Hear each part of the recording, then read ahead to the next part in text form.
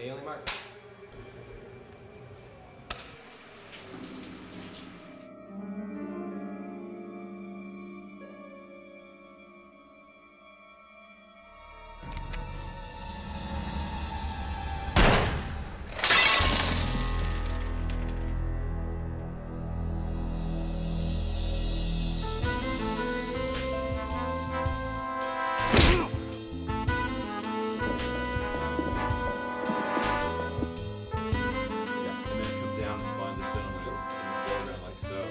So the reason I wanted to make this movie, Third Man Out, was because I'd always wanted to make a murder mystery. I've always wanted to do thrillers. I love mysteries and genre material. Look at this. Rucker's bank account? First rule of detective work, my love, follow the yellow brick road. All right, Dorothy. When I first heard about it, it was a gay private eye and his boyfriend. And I thought, you know what? That could be kind of a neat thing. We haven't seen that before. And I'm a fan of the old Thin Man movies from the 40s, the Dashiell Hammett book that became the Nick and Nora series everybody loves. And I thought, wow, a gay Nick and Nora would be kind of neat. Come on, where else you go when you want to find out what's going on under the rocks in this town, huh? It hit me right away as being something really special and really different that we hadn't seen before. Thank you, handsome. You ever get sick of Daddy, why don't you give me a call? It's so much fun for me as an actor playing these scenes. It's all that good old-fashioned noirish detective stuff. It all checks out. Standing around a corpse and figuring out the things and finding, it's just so much fun to do. And creeping around at nighttime and finding clues, putting it all together. Donald! Hi, beautiful. How was your walk? Oh, it's fine, fine. Except for the end part where I almost had a heart attack. What are you doing? Oh, yeah. Needed a soft target. I figured our fireplace was getting a facelift anyway, so. So you killed the mantle? There's a scene where I'm firing a gun into our mantle at home so we can run tests on the bullets and stuff. And I just got so excited that, I'm gonna take this down to the lab and I think that's the way Donald is, He loves his work. I'll be back later. If you're lucky, I'll be bringing a bottle of wine. Ooh. What's in a word of advice? Never marry a private eye. I like the idea of making a gay film that's not a coming out story or an AIDS story or another difficulty being gay story. It's so tedious because we're sort of beyond that. It's, and as a gay man, I didn't really ever have any of those experiences because my life has been relatively easy, all things considered. So I didn't sort of have all those trials and tribulations, but I still wanted to make a movie that related to where I come from as a human being. And as a gay man, you kind of wanted to make stuff that is relevant to your own experience. And while I'm not actually a private eye solving murder mysteries, there's enough stuff in the story that I can relate to that I really was excited about making the picture. Find a good script, because it's a great idea. I was sent the script and I was asked to consider this role. And I fell in love with it as soon as I read the script, partly because the role is so complex and deeply motivated and full of surprises. So it was nice to play an older man who's also got a very healthy sex life. There's a huge range to the character. I read the script and I liked the story. I liked the characters. I really liked my character and how Eddie developed and his relationship with Jack. Okay. I saw the fire trucks leaving and the smoke. I thought you were dead. Oh, come on, Eddie. You knew he was alive. You were watching the whole thing. And I heard a lot about Ron Oliver, the director, and I really wanted to take part in experiencing his work. The mystery itself is thematically a gay mystery.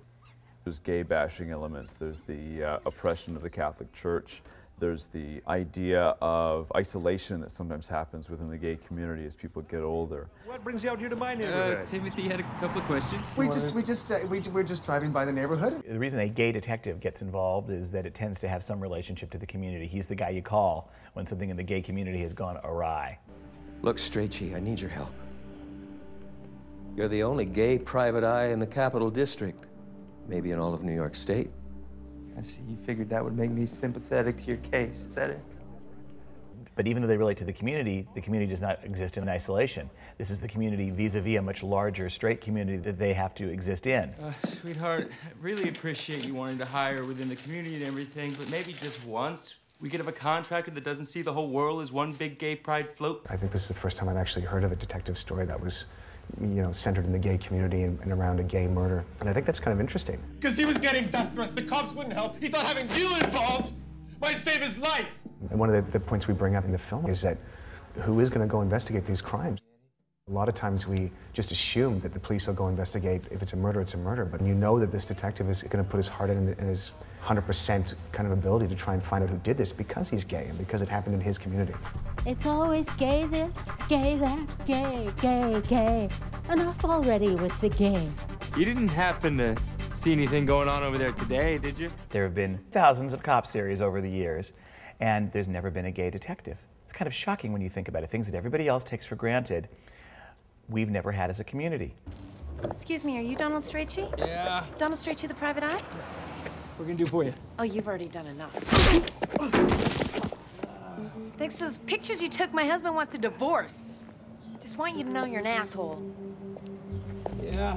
When I first read the script, the first thing that appealed to me was that this wasn't a character that was like the perfect private detective. He has some glaring obvious defects of character that show. He can't always quite show up on time, his car's falling apart, his office is falling apart. Left to his own devices, I'm not sure that Donald would necessarily be able to show up on most occasions, and sort of get it together, if not for his boyfriend, and that's what really attracted to me. It's this amazing, loving relationship, warts and all. Donald found the love of his life, and together they're creating a life together. And where Donald falls down, Timmy picks him up, and likewise where Timmy falls short, Donald jumps in. He's very protective over his husband and very loving.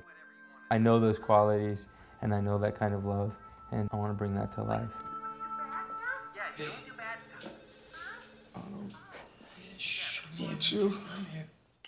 The Bruce is a byproduct of being Chad Allen's partner in this movie. And I get beaten up by the people that he's investigating in the film. Okay, I'm gonna call you a doctor. You've definitely got brain damage. No, listen. Somebody killed Eddie's partner, and no one's gonna care who it was, except us. Here is this incredibly stable relationship that gets them through what would be tumultuous and overwhelming for any other couple. That's how good relationships work for everyone, gay and straight. When you're in a great relationship, it smooths out all the bumps in the road and makes the road more enjoyable every day. And these are the type of relationships that really represent the majority of mainstream gay America. You have no appreciation for my integrity at all, do you? I love your integrity. You want to take it to an empty room? We can try out the rubber gloves. You're disgusting. That's why you love me. While it's amazing and fun that this is sort of a genre noir detective story, what's unique about it is that this is also a gay detective. And this relationship is really special. It's much more in the tradition of Nick and Nora than it is some of the darker of the noir genre. So what we have is the opportunity to create a character, Donald Strachey, who has both the elements of the Nick and Nora fun, loving, goofy, crazy, wild side when he's with Timmy, and those truly dark and scary and sometimes pushing the absolute limits of what's appropriate elements that you might find in a darker noir tale. And when you put them together, you have this really amazingly well-rounded, fun, interesting character, I think. And I am really getting an opportunity to stretch both of those sides and looking for those places where we can be campy and goofy and fun and just like a little boy almost, and as intense and serious as Donald Strachey gets. Now tell me who DR is! Sometimes I think some of his success in detective work has more to do with his military-trained, guttural kind of strength and will that he exerts over the people that he's talking to than it does even his instinct or intelligence. Timmy, the way he's written, was the son of a senator. I imagine that Timmy, as a gay man, probably came out quite easy. It wasn't like he didn't have a difficult coming out or any of that kind of stuff. And because of that, he doesn't have any reservations or hang-ups about what he is or how he feels about the world. And I think he still has a lot of faith in the world. He still sees the world as a very good place. We basically take the classic stuff that you'd find in a murder mystery and twist it and put like a gay spin on it. Yeah, I'm Deke Steele. Because every private eye always has a snitch he goes to for information. And our snitch is a character named Dick Steele, who's a porn star. And he's a hustler and a call boy. So he basically knows everything that goes on in Albany, in the town where the picture is set. I'm gonna shoot. You know the best thing about the people on the phones, Donald? I work for minimum wage. Yeah, that's good. Dick Steele is played by a real porn star, a guy by the name of Matthew Rush. and he is like the biggest gay porn star in America. I make it an hour what I used to make in a day turning tricks at the hotel. You see that? You are a credit to free enterprise. He was great too. We weren't expecting him to be so good, and he came and he was just wonderful and funny and self-effacing, and he did a great job. How about we just put this all behind us? My character, he's pretty interesting. He's the stereotypical hooker who's definitely made something out of himself and now owns this business. I think he's a pretty shady character. I kind of like that. There's a kind of a darker side to him. It's interesting because I've never escorted or anything like that. So doing this is kind of a jump. I've been doing a lot of stage work for the past 2 years, and I've also done adult movies. And doing the two, they're very different. And when the opportunity arose to do this, I thought, why not? Let's go for it and see what happens. HGDRNZ. You want this? I'll be replaced now by Jack Weatherall, noted thespian. Is it thespian or lesbian? Yeah, okay. Okay, that's cool. So bang, bang, bang. What is that blanket he's got the gun in? The character of Rutka is very confusing on the page, which makes it interesting for an actor to get at. Donald Strachey is a hypocrite. Would happily watch a gay man die like a dog instead of help him find justice. The thing I like about him is he's got secrets, and one of the big secrets is revealed at the very end of the film.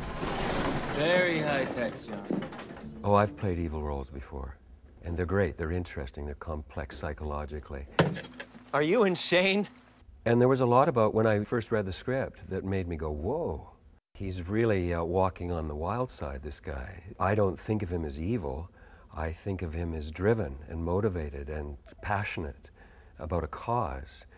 There's opportunity in the film to see a fun side of him, a loving side of him, a humorous side of him.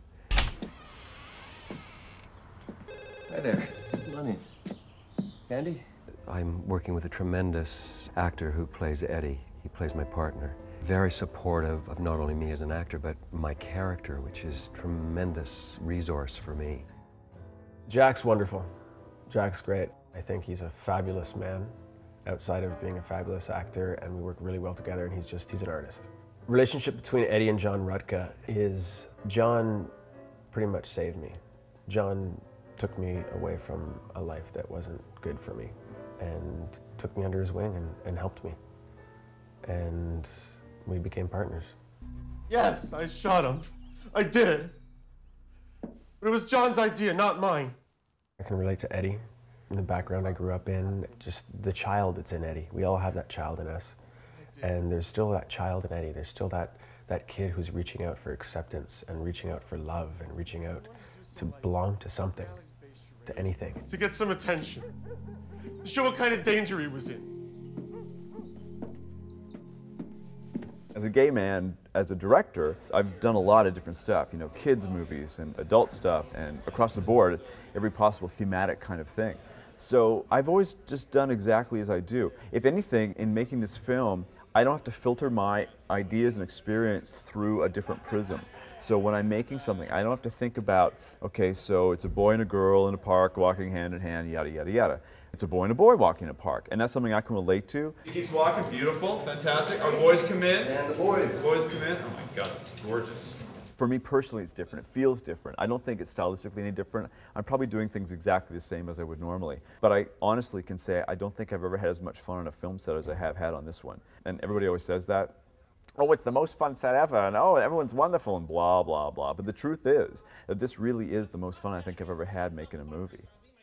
It's wonderful to make a picture that everybody's involved in so positively. So in that respect, I would say, yeah, I guess I am directing a little bit differently because I'm directing it with an absolute freedom. I'm actually directing it faster. The dialogue is faster and so forth, because obviously if you're directing for straight people, you have to slow things down so they understand. That's how you make a gay movie. That's how you make a gay movie. I've been acting for over 25 years. I've done a lot of television series and a lot of movies and a lot of love scenes and a lot of romantic lead type of characters.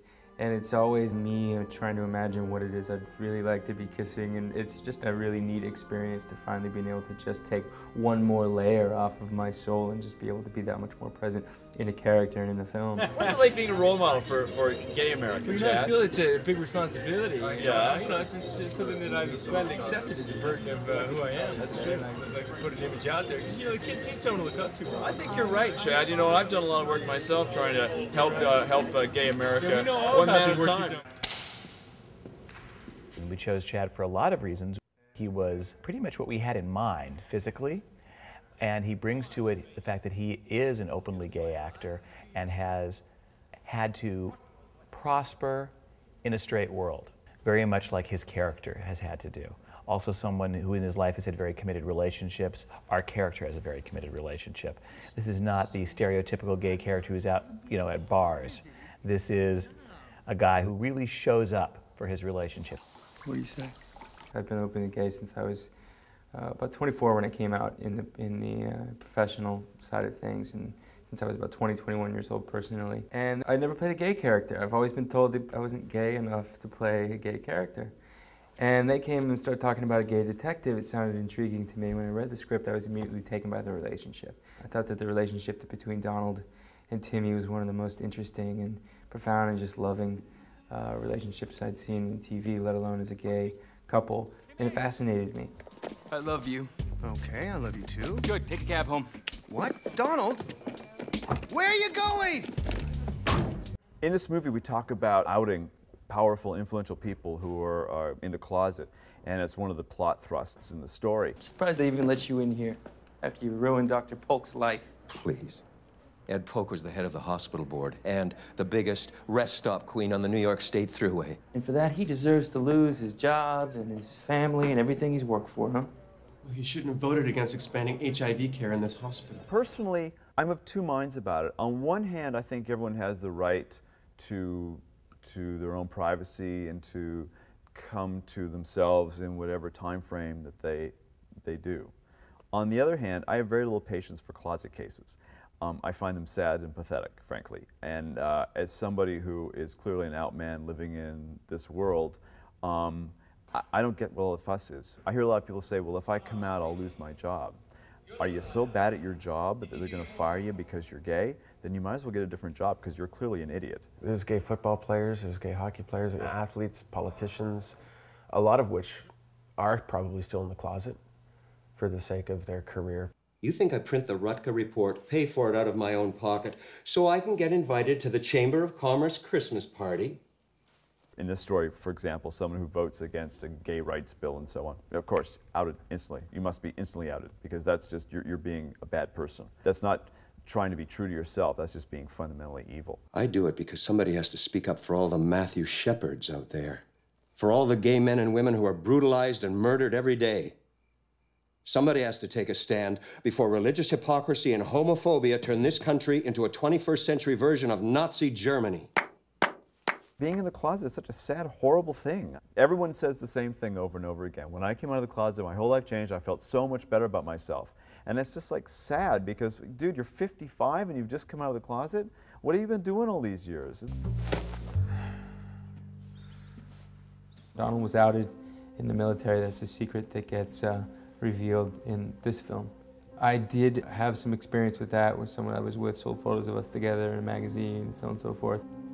It was quite some time ago. I was still so young. Figuring out how to deal with that was quite an issue and quite a scary experience for me. And the decision came of whether I should publicly come out or not, and I got a really brilliant piece of advice. A dear friend of mine told me, you just don't talk about it until it's good news. And when it's good news to you, it'll be good news to everybody else. And that's been my experience across the board, and I think the idea of forcing somebody out of the closet if they're not ready to, if it's not the good news for them, is just a horrifying way to go about doing things, because I don't think in the end, I think it backfires ultimately, you know? If anybody that's out there isn't ready to be, it's not going to be the good news for the community, it's not going to be the good news for them personally, for anybody else, it doesn't achieve anything. The idea of outing is a very dangerous topic, still is, even though My character in the piece says that it has lost somewhat of its shock value, and I think that's true, and I think that's probably a good sign that we're somewhat evolving in this bloody society of ours. I do what I do for the good of us all. Yeah, your regular Mother Clarissa. Okay. Timmy, I think maybe you better take Dr. Watson for a walk. I just did. I think he needs to go again.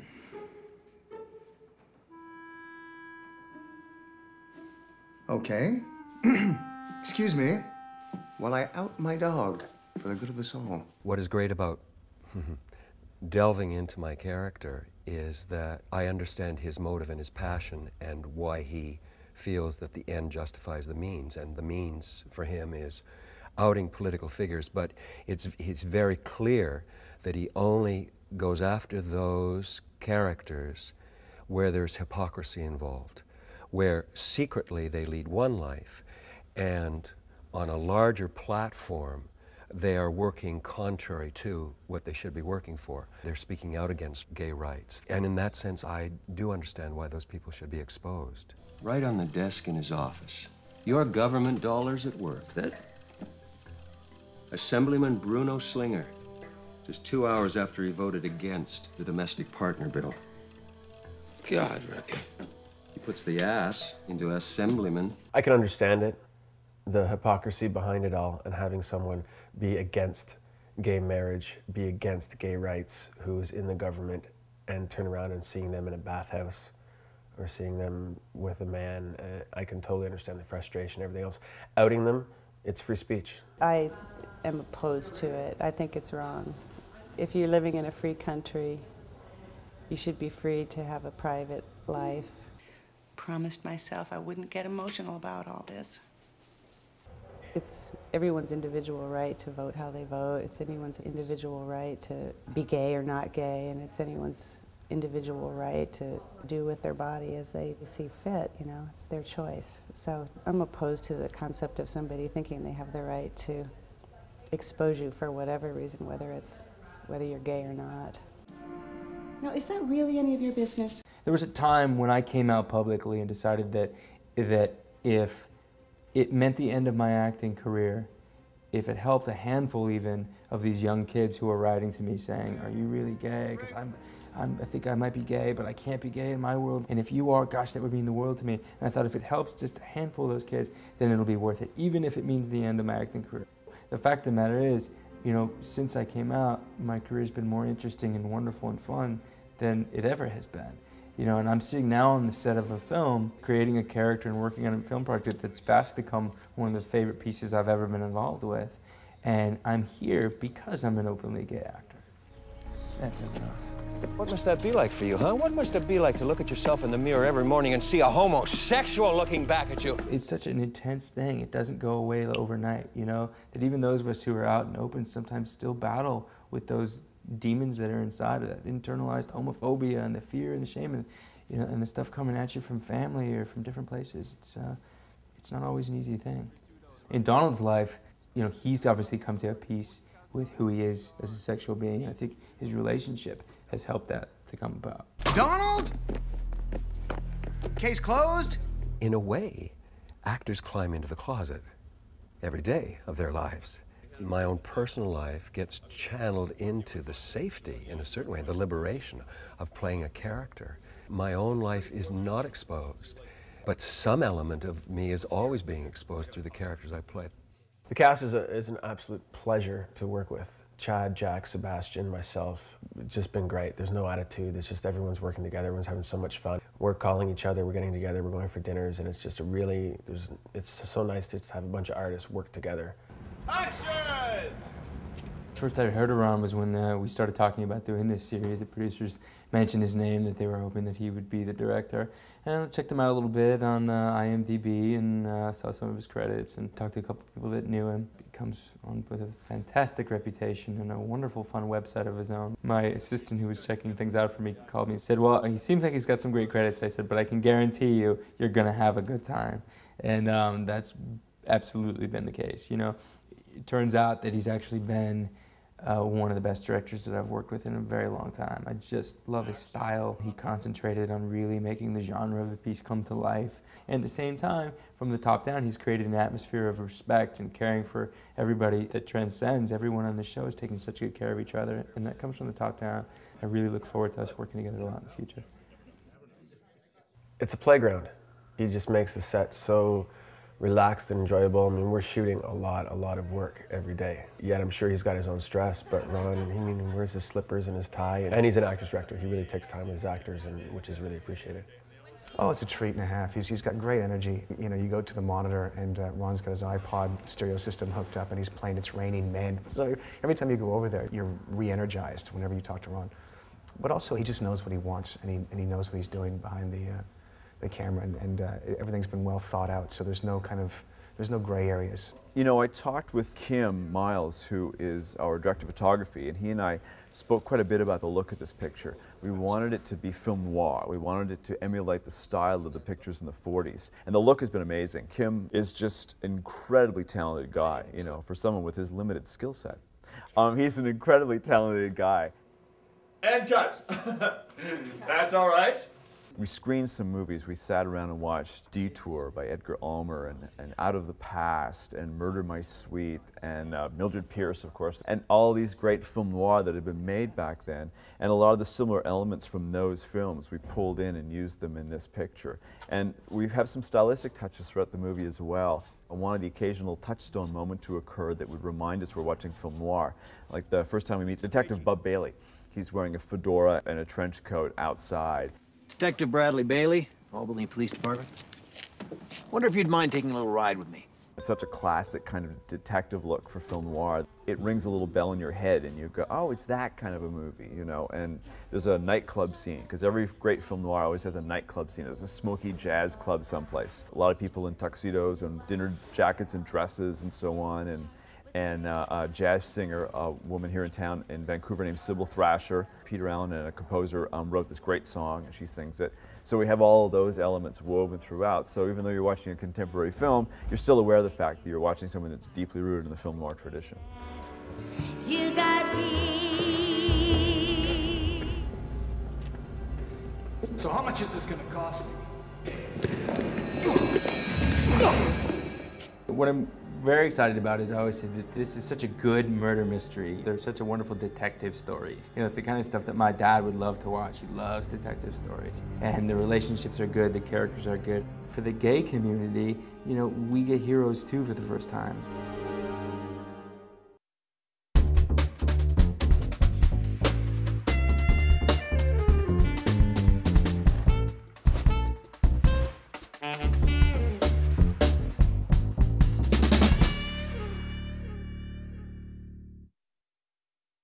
Thank you.